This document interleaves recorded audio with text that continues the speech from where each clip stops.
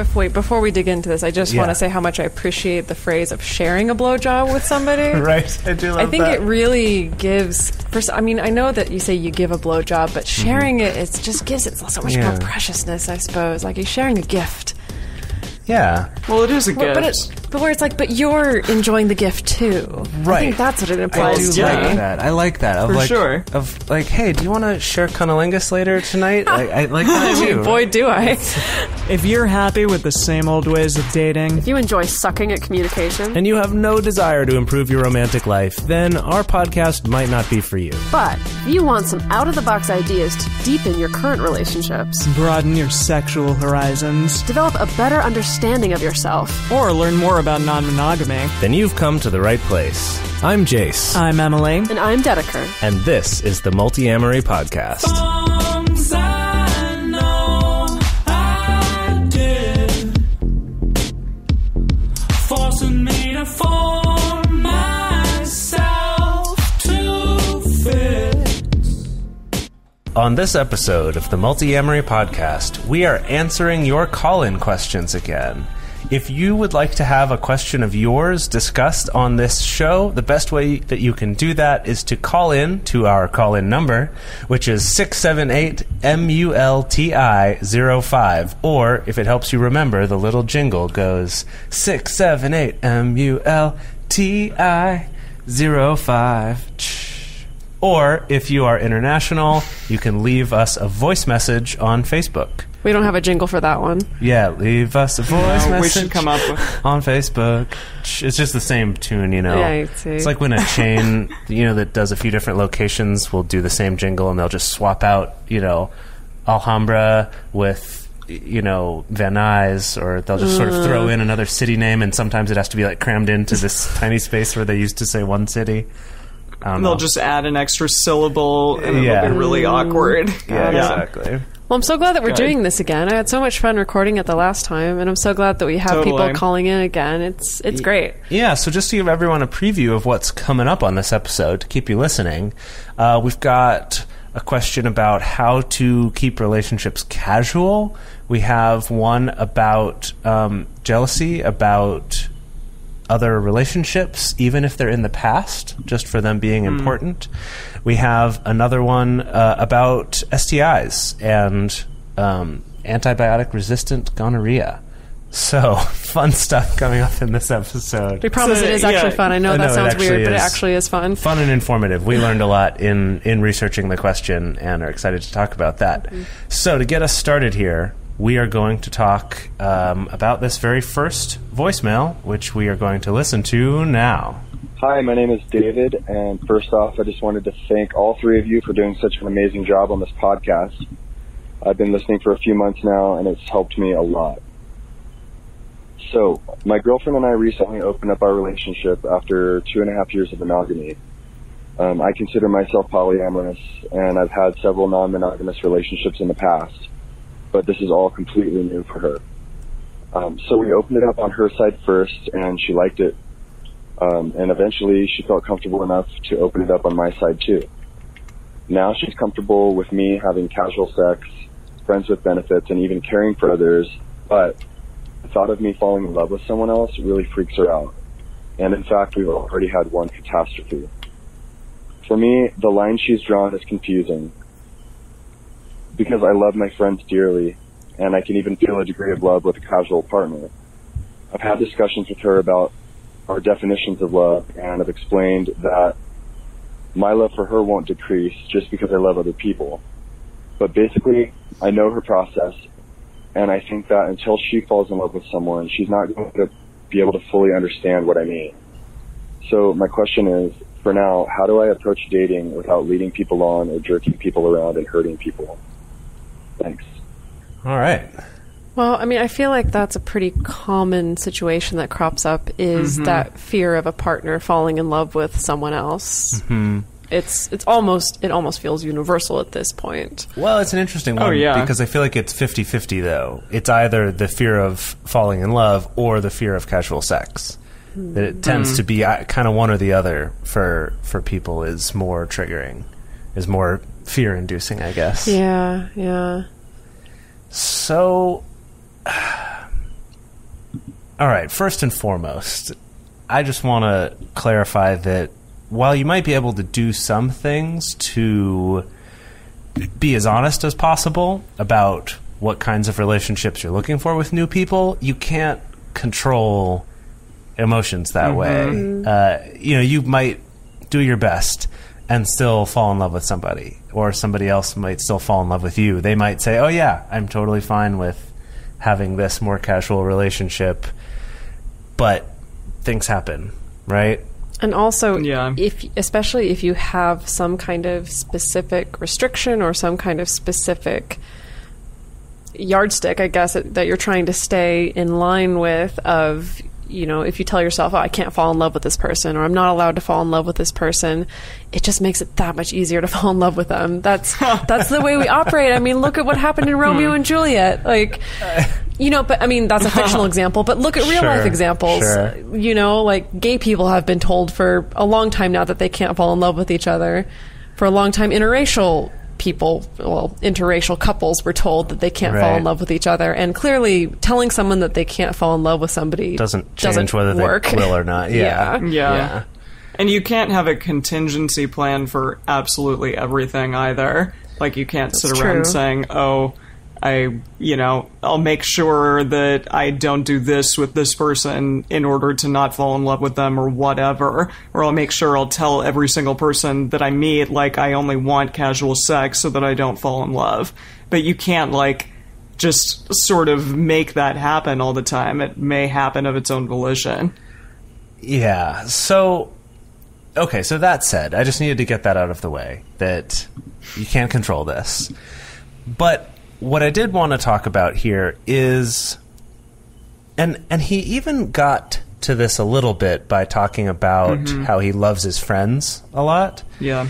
And it's basically the idea of relationship anarchy, right? Is, what if we were to look at these relationships not as romantic relationships, because then we kind of put them in this different category where they have all these things that come with them, like falling in love, or cohabiting, or just that sex has to be more meaningful somehow when it's romantic, as opposed to when it's a friends with benefits or something more casual. So my challenge would be to approach the whole thing from a little bit more of this relationship anarchy standpoint, where every relationship with any person, whether they're your friend or someone you're going on dates with, is just a relationship.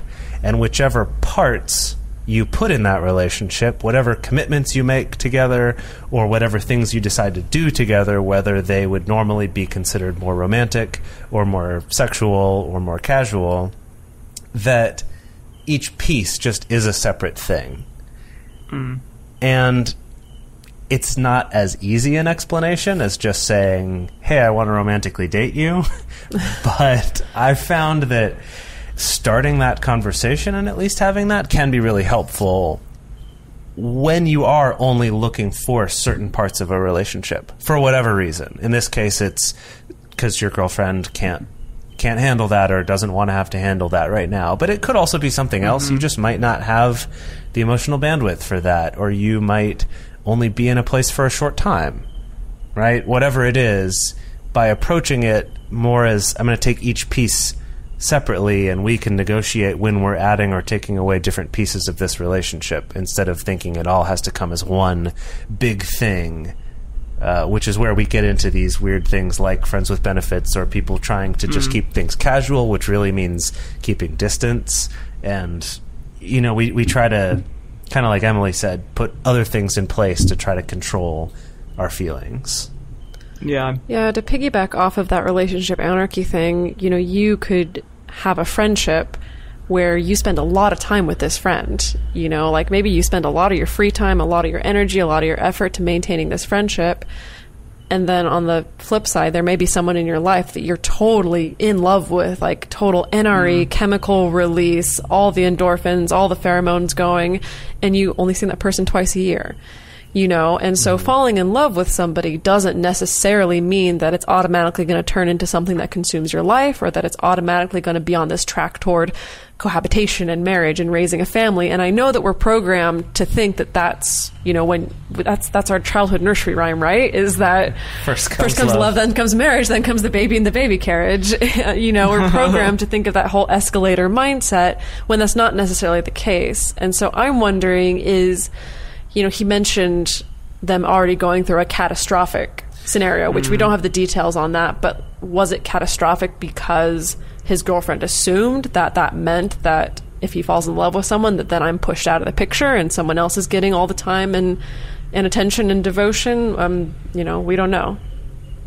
Yeah, no, I was just going to essentially say what you ended with there, Dedeker, that what exactly is the catastrophic scenario that she's imagining in her mind may happen if he does end up falling in love with someone else. And then really deciding, like, hey, is it because I'm worried that, I don't know, I'm not going to get my needs met or something, and then sort of trying to figure out how those things can still occur even if he does fall in love with someone. How she can still get her needs met even if he does fall in love with someone else. Yeah, I guess and is still spending his time with someone else. A useful thing for him to evaluate is when there was that meltdown and that fallout, was it because he fell in love with someone and there was something that his girlfriend needed that she wasn't getting, that maybe the next time he could provide and that would be better? Or was it more that she was upset just by the whole specter and the idea of it? Because that one's a little bit more sticky and a little bit more difficult to tackle. Well, she needs to figure that out for herself as well, though. I think she needs to do some soul searching here, too. Yeah, and I think that question, though, can be really illuminating for both of them, is just that. Was the problem because he was wanting to spend all of his time with someone else? Which, I get it, yeah. I'll have jealousy if something like that happens. Yeah. But that's a little different from, was it just the fact that he was starting to have feelings for someone, that it was more the idea that was threatening? That could kind of help determine kind of what the best track is for moving forward. Yeah. Well, best of luck with this one. Honestly, I think time is going to help with this one. But to get back to the question, though, before we move on, is just for a second, do either of you have anything that you would recommend for his question, which was, how do I enter into relationships with people that can only be casual, that are somewhat limited, or that he wants to keep limited? How can he approach those in a way that is honest and ethical and not, you know, leading anyone on? I think he just needs to be upfront at the beginning.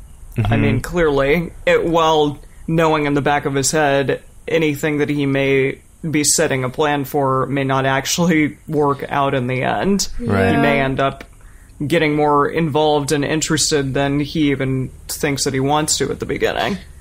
Yeah, I mean, I think that he can definitely, to use one of my favorite phrases, he can do 100% of his 50%, as in he can give 100% of his effort in being upfront and honest and ethical, you know, and above the board in meeting somebody halfway, but that doesn't guarantee that someone's gonna be like, okay, cool, just casual, great, like then I'm gonna be okay with this relationship from here into perpetuity, right. You know, Yeah, because of course. as we addressed, feelings change and evolve, and unexpected things come up on both sides. So obviously definitely maintain integrity, to be honest and to be clear with people about your expectations, but understand that may not necessarily set that relationship in stone as far as where it's going to go and what it's going to turn into. Yeah, I think I would also add to that I think, I don't know if this is just for guys, or I mean if this comes up more often for guys than for women in dating, but I think we're taught to have a little bit of this assumption that if you are going about dating only looking for more casual connections, that no one's going to be interested. And the reality, though, is that there are plenty of people, male and female, who are interested in just a more casual relationship, as long as it's one that's respectful and that makes them feel good. And so I do think, like what the two of you are saying, just approaching it honestly is the best way to go about it, and to just say, hey, this is what I'm looking for. And then if eventually, like we've said, you do fall in love in spite of that, that's something you're going to have to figure out when you get there, and hopefully deal with that ethically too, and not just allow one relationship to X the others. Or, to trump all the other ones. Yeah. For lack of a better word. But hopefully by the time you get there, your relationship with your girlfriend will also have progressed to a point where that's not as threatening. Yeah. Yeah. Yep. So good luck, David. All right. Okay, so I did also want to say, I was going to say this at the beginning, that Dedeker, if you're watching the video at home, you will see that Dedeker and I are outside in this lovely courtyard here. But if you are hearing some crickets, or maybe the chirps of geckos, even occasionally some dogs barking, just fucking enjoy it, man. Just enjoy it. Just feel just like enjoy you're it in the jungle, on your work commute in the busy city traffic. Just enjoy a little slice of nature, of the jungle. That you're here in tropical Laos, where we are. From us to you. Yeah. That's our gift. That's our gift. So please don't complain to us about noise in the background. Oh, God. Yes. No, basically. Okay. No, I'm looking at it. Beautiful desert as well, so Nice. it's just... I know, we're all vegetation all the time. We're all on location this week. Emily's in Arizona, and we're here in Vientiane, Laos.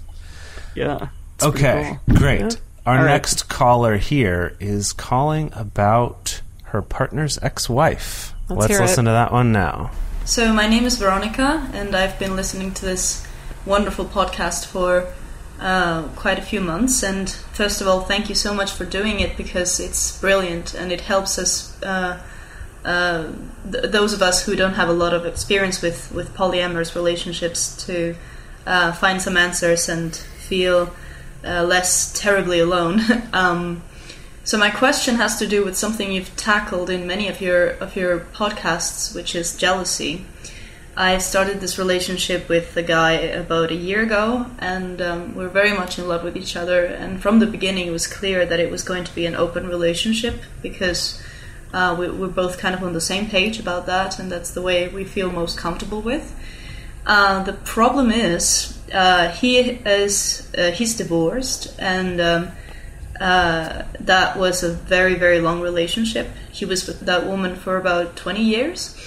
So there's a lot of memories and a lot of things that they share, and I don't know how to deal with this, because it even surprises me, because I was never really very, very jealous. But I'm having trouble dealing with the fact that she is such a huge part of his life, although I know it's kind of useless for me to feel that way, because it's not going to change or go away. How can I deal with that feeling of not being as important in his life as this woman is, which is, I realize, something that's purely my own perspective. It's not that way, but it's the way I feel sometimes when he shows me, some pictures, or he tells me about their relationship. So I guess it's a bit contradictory, because when I think of him meeting other girls and developing feelings for them and starting relationships with them, I don't feel this jealous. But when it comes to his ex-wife, for some reason I do feel jealous. Can you give me any insight into why that could be, or how to deal with that so that it doesn't damage my own relationship? Thank you so much. Wow. I mean, jealousy of the past, man. It can be a hell of a thing. Yeah, seriously. Who wants to start us off talking about this one? Weren't you mentioning something earlier? Yeah, I mean, and it's interesting because she said the word surprise, and I agree that I am often surprised at when jealousy strikes, because again, like her, I don't really feel like I'm a jealous person, at least not anymore. But when it comes to, my primary partner's exes, and specifically his best friend, who is also an ex of 7 years, I sometimes get jealous of their interaction and relationship, and I think it's just because, he also speaks very highly of her, really cares about her opinion, And to me, maybe it's a jealousy of their past and their history, and that's something that, in a way, I feel like I could never compete with. And so to me, I think my jealousy, when we talked about our past episodes of where our jealousy comes from, that's, to me, like a competing jealousy. So I don't know if it's necessarily the same in this way, but I know that that's where my jealousy specifically stems from when it comes to jealousy of lovers of the past. Yeah, definitely. I mean, this one has also come up for me with one particular ex of Dedeker's. And I guess, honestly, I've had this with exes of other partners as well, where there might be something, especially earlier on in the relationship, where it's like, oh man, they really had these great experiences, or they got to have these firsts together that we won't ever get to have because they've already been done. And in the case with Dedeker's ex, you know, he and I overlapped for some time as well, and that was also, there were some problems there too. So there's kind of levels and levels of it. Read about it in Dedeker's book. Right, read about it in Dedeker's book. But regardless of how you've ended up in this situation, it kind of ends up with the same thing, where that relationship, at least as a romantic relationship, is over.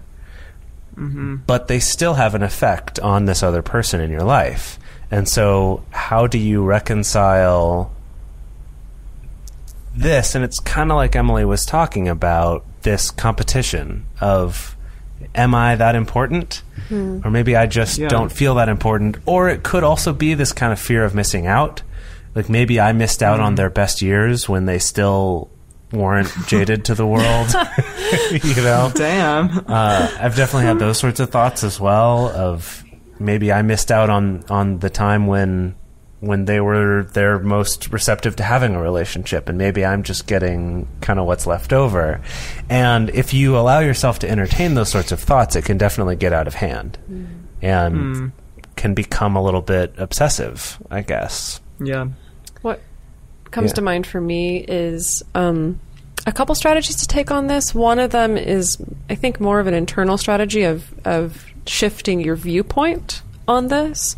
So you have to think about the fact, I mean, it sounds like this person rationally understands that fear, that jealousy of the past is not a rational thing, that it is a silly thing, you know, and that it's not necessarily founded in something, and that it is all very much based on one's own perception. So I think we got that part covered, like that part's down. And so now it's a matter of changing the thinking around it. And obviously this was a 20-year relationship and had a profound effect on this person.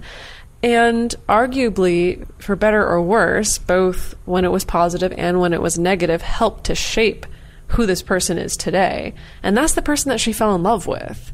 You know, if we want to get all cosmic with it, you know, it's quite possible she never would have ended up falling in love with this person unless he had had this very important relationship. So, yeah, good point. You know, sometimes it can come from a place of trying to generate some gratitude for that, you know, gratitude that relationship happened at all, because it means that now you have the chance to enjoy the fruits of that, essentially, that you get to enjoy the lessons learned and the positive things that he took from that relationship, and you get to enjoy it in the present. So I think that's one way to shift thinking about it. You had another idea, Jase. Well, my other one that came up was thinking about this ex-wife as like a family member.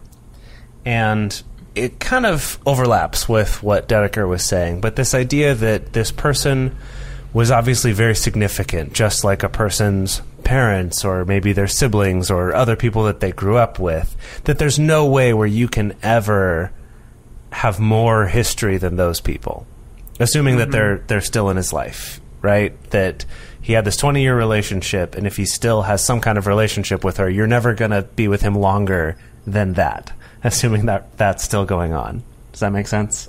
As if the relationship continues into the if future. You're counting both their married time and then also their current relationship. But are you counting time travel as a possibility here? I hadn't considered that yet. Or space travel. Maybe they travel together and they're at near light speeds, and so... Yeah, that could change things. Yeah, that'll be something we'll tackle down the road, I suppose. Once that becomes a thing that we need to worry about. Once near light speed travel becomes more of a thing. Maybe then jealousy of the past would become a perfectly understandable thing. Right. I'm jealous of this partner you had who's now like hundreds of years in the past because we've been traveling at sublight speeds. And so it's only been a few years to us. But it's been hundreds of years back Don't get all home. interstellar on me. Let's bring it back. Let's bring it back around. I love this stuff. Anyway, right, is to think about this ex-wife like a family member, where they're not someone that you need to compete with. I feel like because it's a past romantic relationship, there can be more of this urge to have competition or to compare yourself to them. But if you can think of it like this family member who just was there and had this important part of shaping who this person is, but that's just it. But you're the one who's with them right now and getting to have the current experiences and develop your current romance and all of that and appreciate that they made that person into who you fell in love with.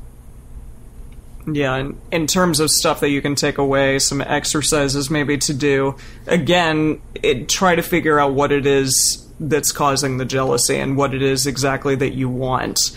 For example, if you want like words of affirmation or if you want more quality time spent, and not necessarily to even put it as I'm feeling jealous about your ex, so I need this, but to just say like, hey, it would be lovely to get more quality time with you or whatever. Yeah, this part of why this is upsetting or bringing up some negative feelings, it may be just highlighting like, oh, actually having my partner give some positive verbal affirmation of our relationship and of my importance to him is actually something that I need. And so, hey, maybe I need to ask for some of that. It doesn't mean that I need you to stop saying good things about your past relationship, but maybe I realize, oh, that is something that also I need. Maybe that's part of my love language. Maybe that's something that just makes me feel good, and I just want to have that too. Or, and again, as Emily said, it could be verbal affirmation. It could be a matter of quality time. It could be a matter of building memories together as well.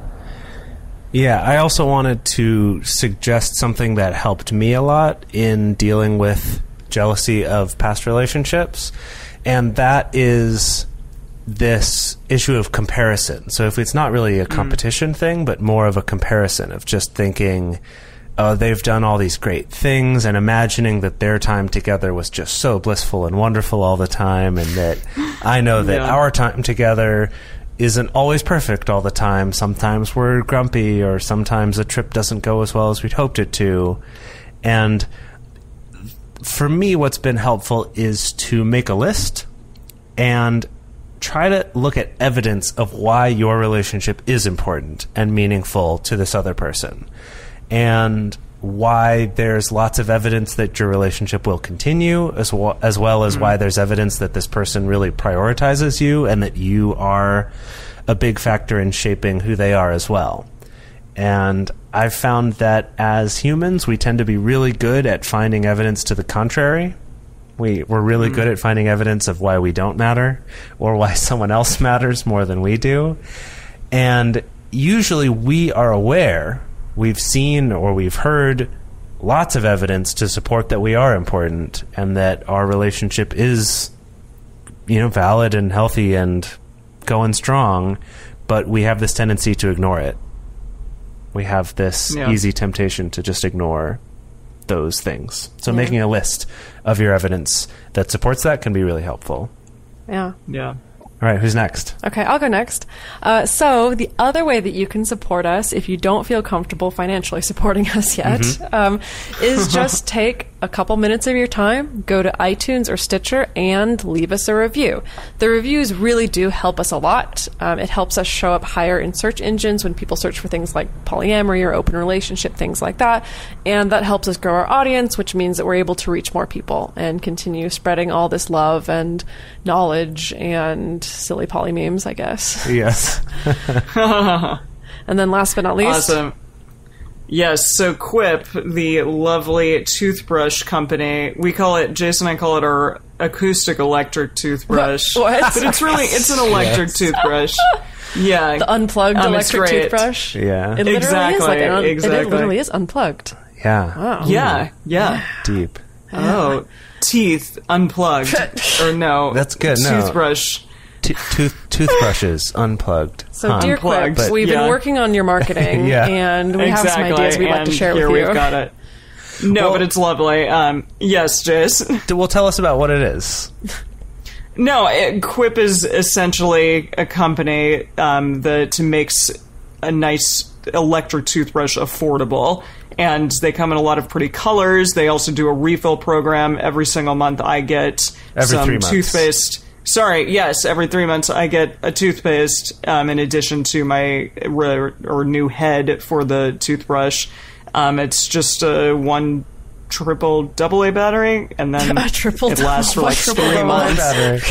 It's like AAA, AA, yeah, and then it lasts for 3 months. Yeah, and they come in a bunch of pretty colors. Like mine is brushed gold, and it matches my awesome laptop. So, and mine's anyways, a cool if metallic copper color. Yeah, and they also have some cute, fun, bright colors as well. Yeah, but it's fantastic. It takes the work out of getting your new heads replaced when you're supposed to. You just get it in the mail. True. It's like, oh yeah, right. This is time to replace the head of my toothbrush, as well as tips and things about how to actually take care of your teeth. They do a lot of research from and dentists. Working with dentists about what actually matters instead of all of the marketing gimmicks that are out there about whitening toothpastes and fluoride and all that sorts of stuff, that it's the things that actually matter and the type of head for a toothbrush that actually is the best at cleaning your teeth and stuff like that. So it's been wonderful. I love mine. It's awesome for traveling. And, totally. Yeah, I'm traveling right now, as are you, and it's perfect. I've been traveling for a while now, and I love having my electric toothbrush with me that doesn't take up any more space than a normal toothbrush and has a convenient little holder, so I can just stick it in there and toss it in my bag. Yep, and you're good to go. So how do people get in on this? Well, if you want one free refill with your first order, go to tryquip.com/multiamory. And it's, essentially $10 off your first order, which is the entire refill for the first 3 months that you need it. That's awesome. Right. Excellent. So your order will be the normal price, but then your first refill after 3 months will just be free. Yep. Yeah. So tryquip.com/multiamory, and we'll get a little kickback. So thanks, guys. Yeah. All right. Ready to move on? Yeah, let's tackle this last question. Yeah, let's do this. Here we go with our last question. Hey guys, I am a cis queer woman from Brooklyn, New York. I have been practicing poly for a couple of years now, and I generally do my best not to set any sort of rules in relationships. Some people call this chaos polyamory, but, I just sort of embrace how life comes at me with one exception, and that is that I have rules with regards to sexual safety. I require that if I am to be fluid bonded with a partner, that they ask every other partner with whom they share sexual relationships outside of me about their testing history, and that they use barriers with those partners. However, it's not particularly common in my community for people to rely on barriers for oral sex. Recently, the CDC has started warning Americans about a new strain of antibiotic-resistant gonorrhea that spreads specifically mostly through blowjobs. As a woman, I feel uncomfortable telling my primary partner right now that he absolutely has to start using barriers with the women that blow him. I intend to use barriers with the men to whom I give, with whom I share blowjobs in the future, but this feels like a really specific rule. Do you think that it would be best for me to put the onus on myself and stop being fluid bonded with my current primary? Is this something that's fair to ask of them in light of the new CDC warnings? Is this a warning that you've heard about? Do you have any other advice to share with me? I'm pretty realistic with regards to the spreading of STIs. I understand that it's not a death sentence or the scariest thing in the world, but just something that, can be avoided if possible with really non-burdensome, for the most part, safety efforts. But this maybe feels a little bit more on the line of burdensome, on the other side of the line of burdensome. I'm interested to hear your thoughts. Thank you so much. Before we dig into this, I just want to say how much I appreciate the phrase of sharing a blowjob with somebody. Right, I do love that. I think it really gives... First, I mean, I know that you say you give a blowjob, but sharing it just gives it so much more preciousness, I suppose. Like, you're sharing a gift. Yeah. Well, it is a gift. But where it's like, but you're enjoying the gift too. Right. I think that's what it implies. I like that. For sure. Of like, hey, do you want to share cunnilingus later tonight? I like that too, boy, right? do I. Because there is something in it I for hope you both say it partners. exactly. Where it's like, we're going to share this into experience. It's not me just doing something for Yeah. you because I want to win some brownie points or something. Yeah. Right, it's not this one-sided, just mechanical thing that I'm doing. I'm involved too and enjoying the process. All right. I'm All right, so you guys looked up... Solved. No, totally. You guys looked up some stits and stats regarding this. So we had heard of we had heard of the CDC warning about the drug-resistant gonorrhea. It's been on the news. Yeah, it's been on the news. It's been making the media cycle right now. But we wanted to again look into it and look into actually what the CDC is saying, not just what all the media outlets are saying about it. Right, because some of them are more accurate, some of them are less accurate. So we did do some research on this one. Okay, what do you have to share with us? Or did you want me to... I can start us out. First of all, something to keep in mind with the way that this story has been covered is that there is actually a big difference between a gonorrhea or any kind of bacteria or virus that is quote-unquote drug-resistant versus one that is quote-unquote incurable. And the thing that I'm seeing in a lot of media coverage is those two words are becoming interchangeable when that's not necessarily the case. Because so far, there's no strain of gonorrhea that is totally resistant to every antibiotic. And I believe, Jase, you found that at least a quarter of all strains of gonorrhea are resistant to at least one antibiotic. And so the thing is, gonorrhea is behaving like any other bacteria or virus in that, to quote Jeff Goldblum in Jurassic Park, because I just have to. Yes, life finds a way. And so, of course, it is a life form. It is going to continue to try to find a way to survive. So it's doing the same thing that all bacteria do, essentially. Right. So there are some scientists saying that gonorrhea is doing this faster than some other bacteria, although there haven't actually been any studies that have proven that or have supported that. That's just something that some scientists are speculating. Here's the thing about this. It's both a really big concern and also not as big a concern as the media wants to make it, obviously, because they want to sell newspapers. Wait, no one sells newspapers anymore. They want to sell get some clicks. They want to get some clicks. Yeah, I was like, magazines? No. Newspapers have all turned into magazines. Newsreel flickers that they show before old-timey movies. Yes, that's what they're selling now. Yeah, exactly. Yeah, although it they've basically moved back to that.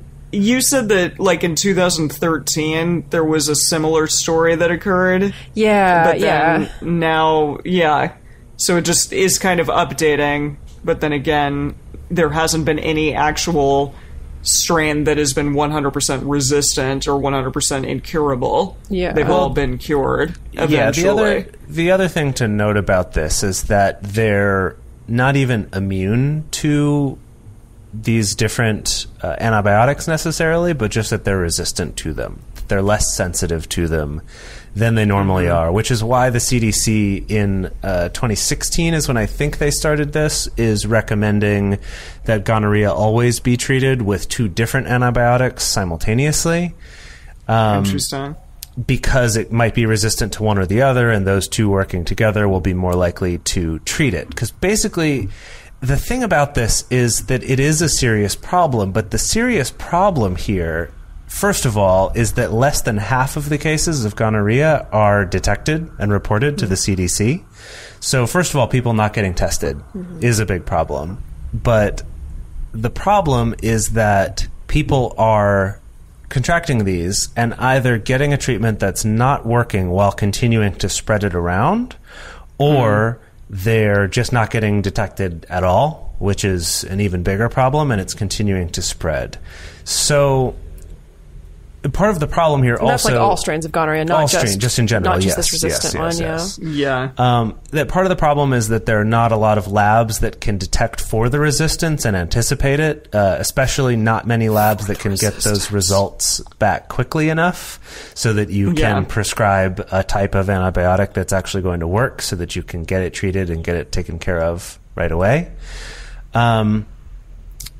Again, not only is it not this death sentence, but it's also not this incurable thing. At least not yet. Now, hopefully, as a society, and hopefully what the CDC can be successful at doing, is finding better ways to both get this detected and get people aware of it, which maybe these news articles are doing, even if they are creating more of this scare tactic to do it.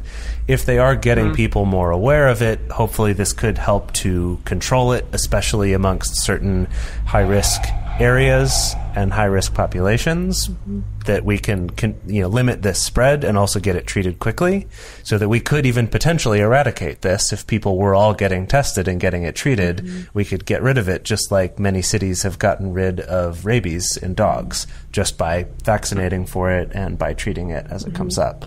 Yeah, Wow. so... I mean, just to also kind of calm people down a little bit, that every case of this particular strain of gonorrhea that was like super resistant was cured.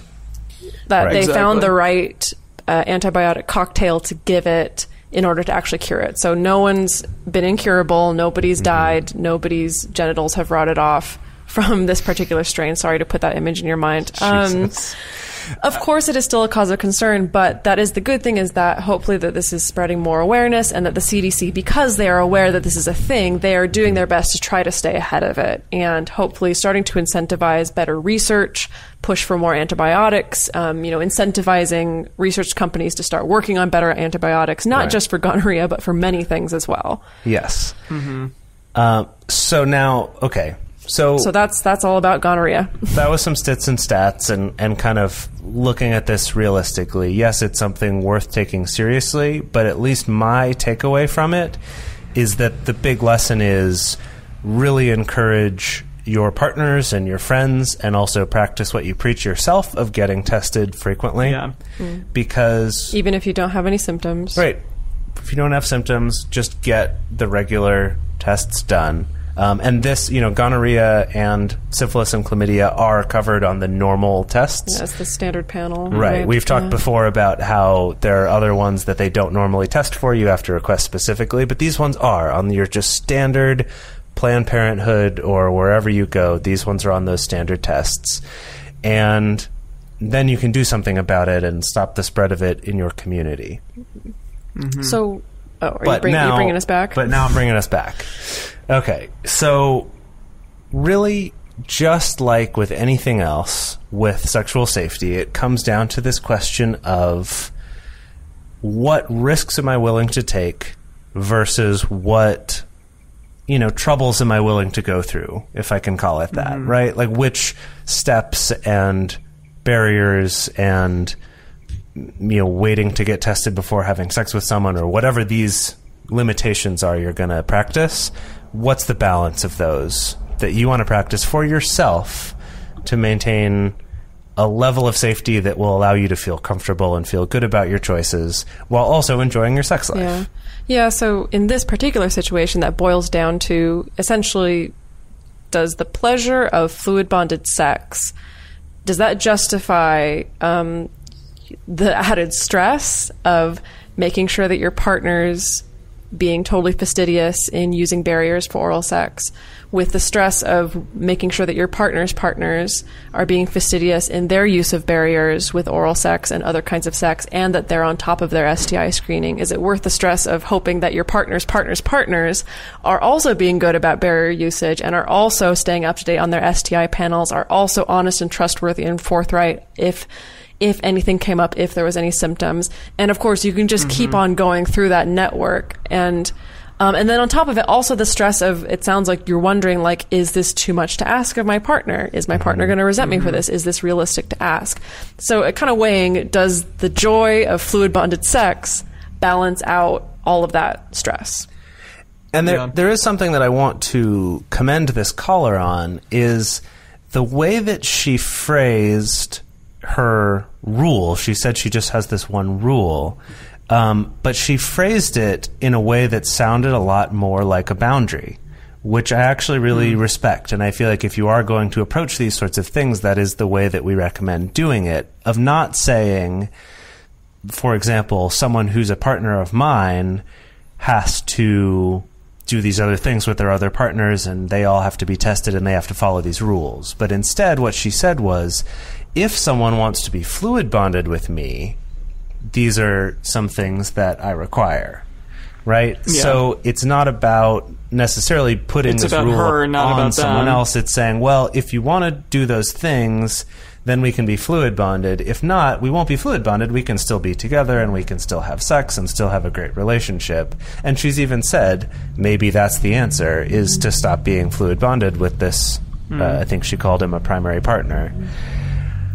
That I do like that it is at least being phrased as a boundary. Part of my answer to this would depend on his reaction to it. That maybe his response is, sure, yeah, actually that makes a lot of sense. Like, I'm totally happy to use barriers for oral sex with all of my other partners, because to me that is worth this same risk assessment, right? That this risk assessment is for both of you. Is it worth taking all these extra steps in order to be fluid bonded together and not have that little inconvenience with each other? And that's the part where, at least for myself, it isn't worth that with any of my partners to be fluid bonded and then have to have all of that worry about everyone else and put myself at potentially more risk if they have a partner who doesn't follow those rules, or if they don't, or whatever. Or even if you just have a partner and the condom breaks and they get exposed. It doesn't even have to mean that somebody's being dishonest or not trustworthy. It can just be straight up an accident. You know, it happens all the time. Can just happen. Exactly. Yeah, things happen. So for me, that's not worth it. But that's just my choice. And everyone has that choice too. So part of this question, to me, relies on how he feels about it as well. Yeah, I know this is going to be echoing something that we covered in a recent episode, but I always feel that it's a more empowering choice to choose to protect yourself rather than just relying on other people to protect you. And I'm going to use the same metaphor that I used, and I know you guys are sick of it already, but I still love it, which is, it's more empowering for you to choose, I'm going to put on a seatbelt and drive defensively and follow traffic laws, rather than I'm going to drive however the hell I want and not wear a seatbelt and just hope that everybody else follows the rules and drive safe so that I don't have to worry about it. And I mean, that's an extreme metaphor. I'm not saying that, it doesn't sound like this caller is super reckless with her sex life or anything like that. But, we would call that ridiculous of somebody to not take those precautions for themselves. And I think the same thing applies with safe sex. And so I feel like her options here are, as she mentioned, she can choose to not be fluid bonded. That's totally okay. And that doesn't mean anything about how important or not important your relationship is. It's just a piece of rubber. That's it. It doesn't mean that you love each other any less or trust each other any less. Like, that's all it is. Any meaning that is attached to it is the meaning that you attach to it. Or if you do want to choose to be fluid blonded. If you want to be a bleach blonde. If you do want to be fluid bonded, or honestly, even if you aren't fluid bonded, you can request, you can choose to get tested more frequently. You could ask your partner to get tested more frequently. Yeah, and see how they feel about using barriers with other partners. Yeah. Because it also helps that they will be fully on board with whatever it is you're doing too, and that it's not a burden that you're putting on them. It's not something they feel like they have to choose, but it's something that they're willingly choosing because they've decided it's worth it to have this unprotected sex with you. So basically, we're just asking for open and honest communication. Always. Yeah, and that it comes from both sides. Like the our reason, bottom line. The reason why I really don't like the concept of rules, and it sounds like this caller doesn't really either, is because a rule implies that it's one person putting a rule upon somebody else, right? Where they're enforcing it and there's punishments in place, and it's something that someone else kind of gives to another person. Here's the rules. These are the rules you have to follow. Versus an agreement that the two of you have made together, which it sounds like this one could be. And it might already be heading that direction if you're having these conversations. So thank you, caller, for calling in with that. Yeah. Yeah, that was great. Yeah. We had a lot of, like, very aware callers this time. Know, it was it's lovely. great. Like, they were very self-aware. I really appreciate last time, too, we had some very good self-aware callers. No, like, I know. So far, everyone's been pretty great. I found in general, too, also with the Facebook group, I've noticed that, too, that a lot of people who are drawn to our show do have a certain level of self-awareness that I do really appreciate. Is super this us woke. just trying to give ourselves a big head? Maybe. It might be. All of the people that listen to us are super woke. They're so woke. They're so smart. I'm sorry, I don't understand that. No, turn you guys of are phrase. wonderful. All of you listeners are wonderful. Yes, And you I love are. you. And I love you. Okay, we have one last fun little message, which is in response to our previous... I love this so to one much. of our callers from our previous question answering episode, which was a couple of months ago. Here we go. Hi, I'm calling in response to episode 122 with the guy called about wanting to be cuddled and not knowing how to get that. You guys gave a great summary of, I think, the main options available, but one other option that you didn't mention is dancing, especially Argentine tango. People who dance Argentine tango are essentially doing a 12-minute hug, and they tend to be people who are very touch-oriented and enjoy that kind of thing in a non-sexual way. And so I would suggest that this guy look up some places where he can take tango lessons. There are other dances as well that can give you a similar kind of thing. Maybe salsa, perhaps ballroom. There's a bunch of dances out there that you could try, but I know that Argentine tango is exceptionally high on the cuddle spectrum. So good luck. Okay, so first of all, for our YouTube watchers, I do appreciate that they'll see that what we think Argentine tango is kind of dancing like a Muppet. Shimmying your shoulders around a little bit. Just kind of swaying around and moving your head about. No. So that's great. Watch True Lies. It's been a while since I've been in a tango class, but last I remember, I don't think that's what it was like. However, I will say that I do have several friends who are tango dancers, and they cannot get enough of it. And I think maybe this is part of it, because my friends who are tango dancers, it's not just about dance, it's not just about exercise, it really does fill their social meter, because they go to like late night milongas where it's like a party, and you get to dance and touch people, and you kind of get your need for touch and your need for interaction. And they would go like 5 nights out of the week. I never understood it. Sounds like a blast. Yeah, seriously. Yeah, totally. So I'm totally into this. Obviously, I mean, yeah, it's great. Some people don't know, like, I was a professional dancer for many years. And in the past couple of years started getting into ecstatic dance and contact improv, and I'm all about it. Like, definitely contact improv for... That's another good one for getting your touch needs met, for sure. Yeah. Yeah. Well, the people may not know. Acro yoga. Oh, yeah, that's a good one. That's another good one for touch, too, Yeah, for sure. Anyway, I love this whole... But you said yes. This whole avenue of dance as a way to do that. So look into these. So look into Argentine tango, contact improv, acro yoga. See what's around you. Ecstatic dance, you don't really touch other people as much, though, right? Well, the ecstatic dance classes I've gone to have also incorporated contact improv into it. Yeah, so that... And for those of you listening who don't know what contact improv is, I don't know how to describe it.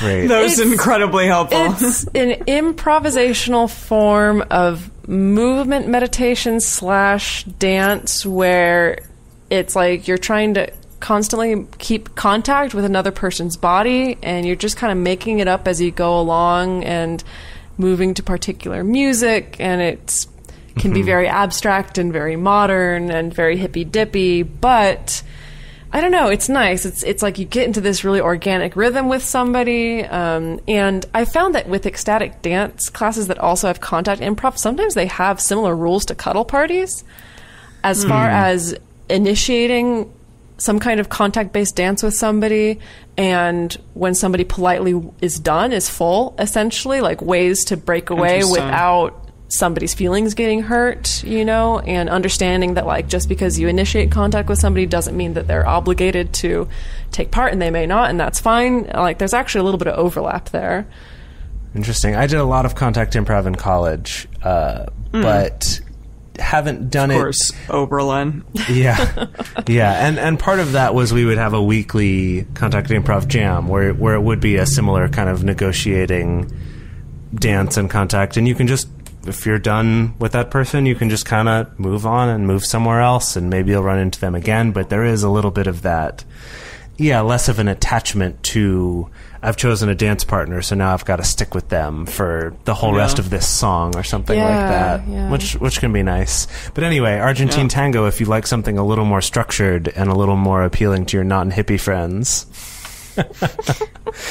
Anyway, I hope I have a feeling that our caller from last time is listening to this episode, so go I think so. Check that out. All right, thank you all so much. I love getting to answer listener questions. This is a long one, but I'm happy that we let it go long because this is great. Yeah.